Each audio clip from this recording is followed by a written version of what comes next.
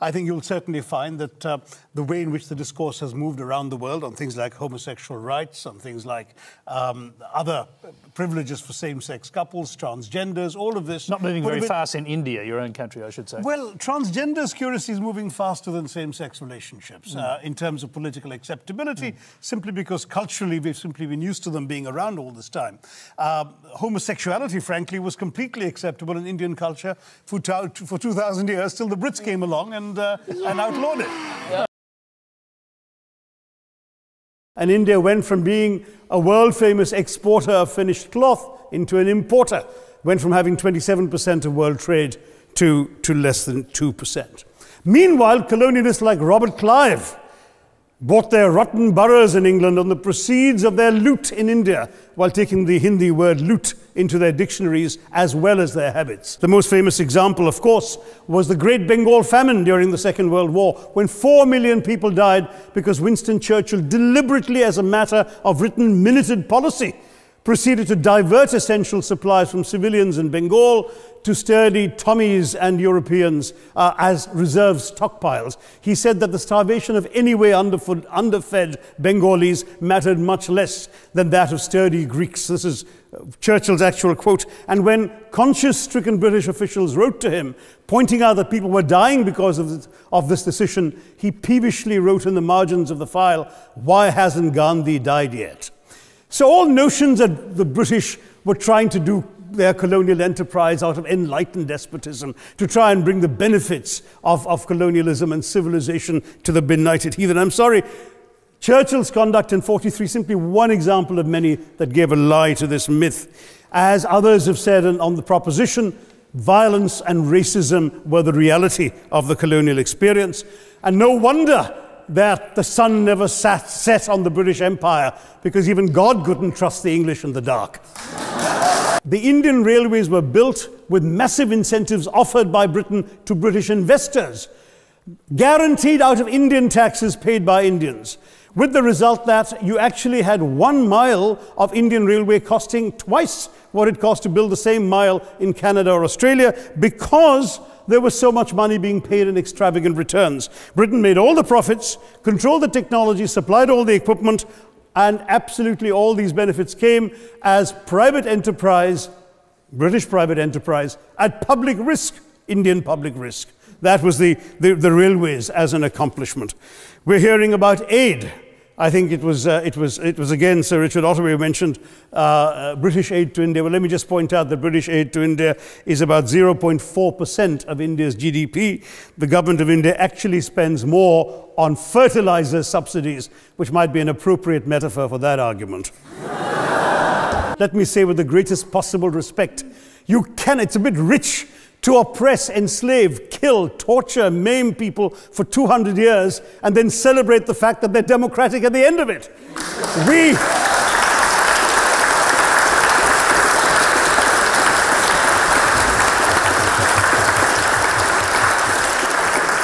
We were denied democracy, sir. We had to snatch it, seize it from you. With the greatest reluctance, it was conceded in India's case after 150 years of British rule, and that too with limited franchise. Yes, indeed, ma'am. I think only if there's real give and take in a negotiation. It's just not going to happen automatically, and certainly not because of any nostalgia for empire, John. Really? I mean, surely we have a special relationship, as Mr. Trump would put it. If you keep losing to us at cricket, we probably will consider that a good special relationship worth maintaining.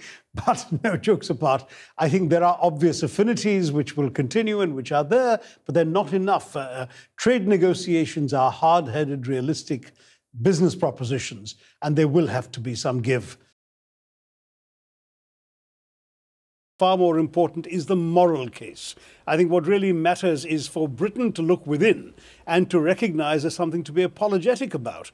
Justin Trudeau, the Prime Minister of Canada, apologized last year on the centenary of an incident in which a ship laden with Indian refugees fleeing the British was turned away from Vancouver port, and pretty much everybody on board came to a grisly end, either on the high seas or subsequently at British hands. And Trudeau, even though the Canadians didn't actually kill anybody themselves, and even though that was also 100 years ago, did apologize. To my mind, I think just taking collective responsibility is a moral step that the British have simply not contemplated after 200 years of profiting from their empire. And I think it's sad. We just celebrated the centenary, or commemorated the centenary of the First World War in these last few years. It's still going on, really, till 2018.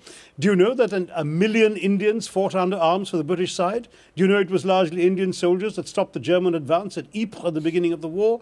Do you know that India supplied pack animals, food, clothing, rations, even rail lines ripped out of the ground in India and sent off to aid the war effort? And that the total contribution of Indians in cash and kind is estimated in today's money at about 80 billion pounds sterling? I'm quite sure you don't know that, because the British don't tell you that. It's a great triumph for British arms, but India has been forgotten. I drove past a statue in London to animals that participated in the war. There is no statue to the Indians. Competition. Okay. But I asked myself, why should I want to compete with China? As long as my people are not starving, they can have 3 meals a day, decent work, better quality of life, let the Chinese people have it too. We're not in a race against each other, we're in a race for the same things.